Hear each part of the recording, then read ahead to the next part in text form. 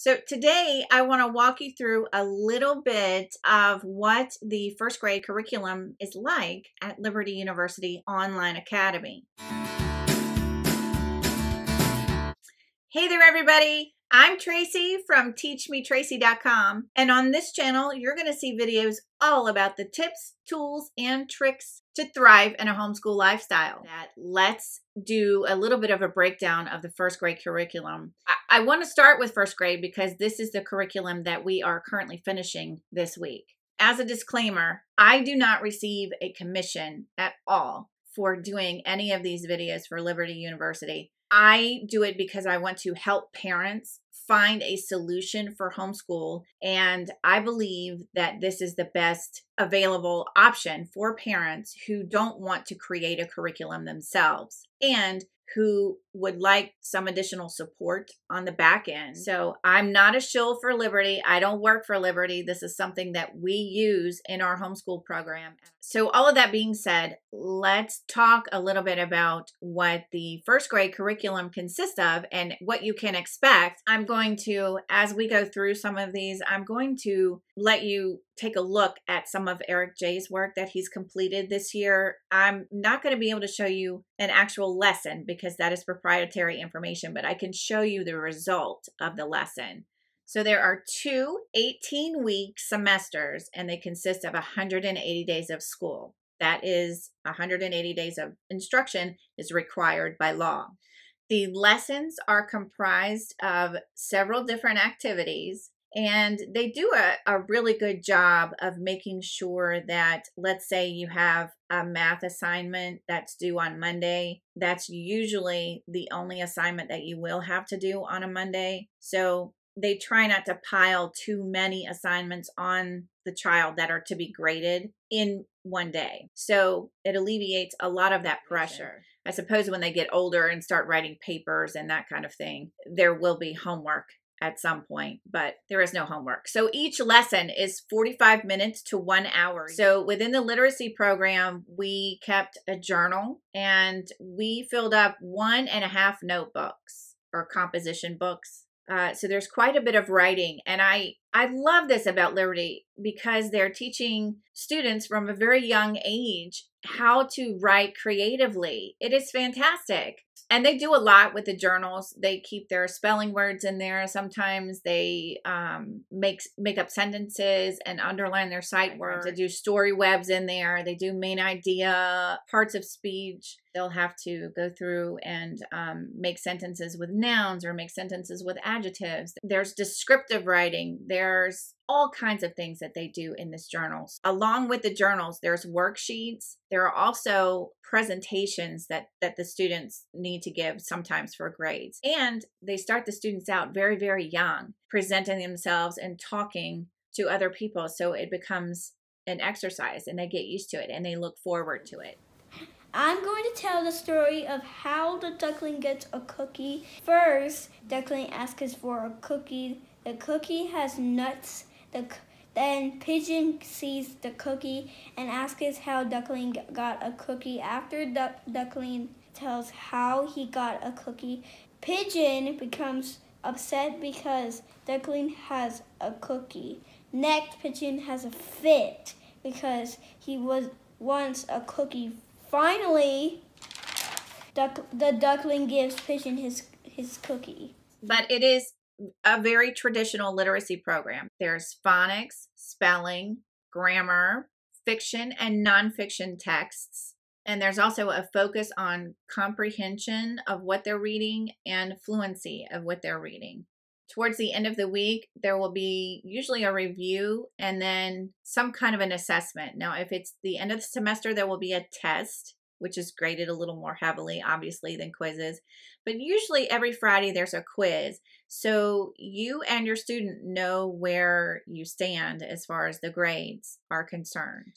In the history part of the year, so history and science, they split for the first grade. You do history the first half of the year, and you do science the second half of the year. So in the history section, they learn basic math skills. They learn historical characters and what their contribution was to society, and how Americans are united within their communities, even though we all come from diverse backgrounds, and how we work together to create communities. One of the best units that we did was consumers, producers, goods and services, supply and demand, and making good economic choices. Today I will show you what is good for you and what is not good for you. Do you need a banana to live? Yes. Does a banana give you shelter? No. Can you get juice from a banana? Yes. Do you need a ball to live? No. You're answering the question. No.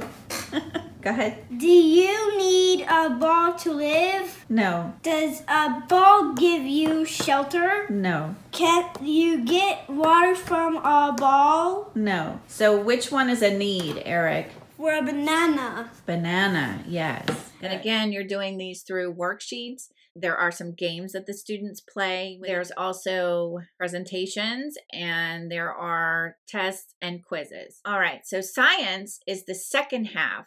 And if you have a tactile learner or a kinesthetic learner, if you need to look that up, I also have a video on the different types of learners. So if your kid is someone who likes to get their hands on everything, this is probably a really good half of the year for them, because there are a ton of science experiments that they actually get to participate in. And there's a writing component that goes along with it, because they actually do the experiment and then they map out the scientific method that goes along with the experiment. And so they submit those every week for a grade. Usually there's quizzes and there's a test and there's worksheets, but within the science program, you're also doing all of these experiments. We did some of the coolest experiments this year. We made a landfill, all kinds of things that we did this year. It's pretty intense with a science experiment a week for at least the first 10 weeks of the science class.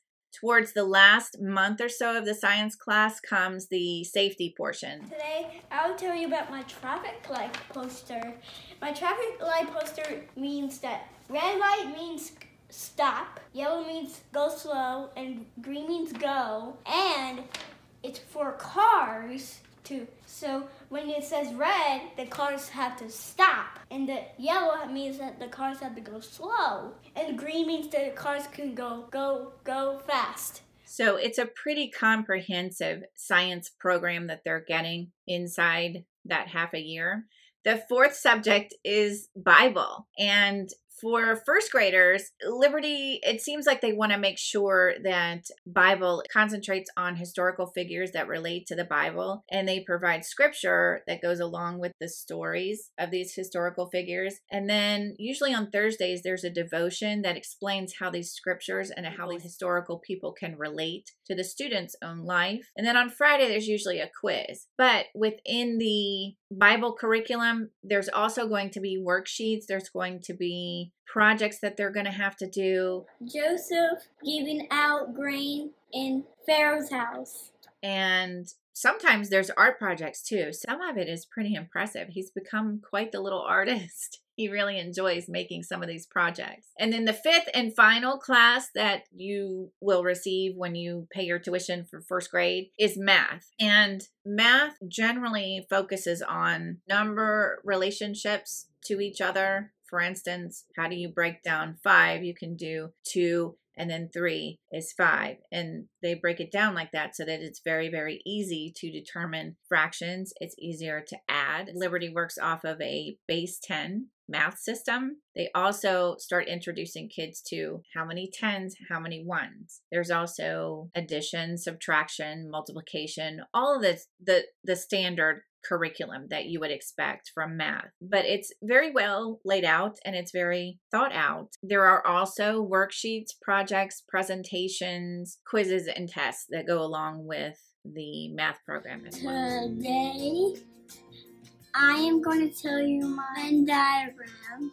Okay, triangle. This circle has all the triangles. Mm-hmm. And in the middle, there's a pink shapes, a pink square, and a pink triangle. They are hard They are smooth and they are pink and they are shapes. All these are similar attributes. Okay, square. All these squares are on this circle.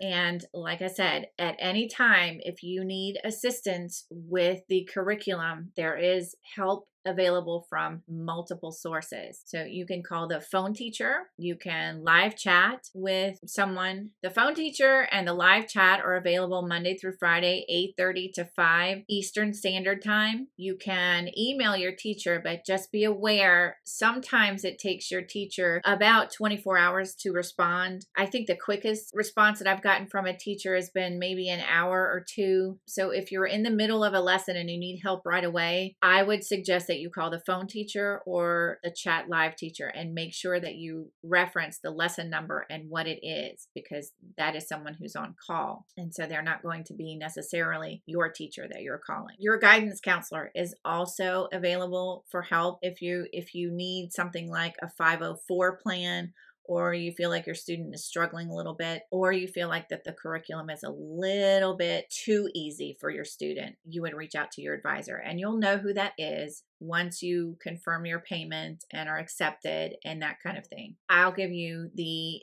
phone numbers of everyone that you can call for any kind of help that you would possibly think of that you would need at Liberty University. So make sure before you sign off that you grab your freebie down below. The last thing that I want to leave you with is Liberty's admissions number, and that is 866-418-8741. You can also chat live with someone. I'm so happy that you stopped by today. I'll see you next time. Bye-bye.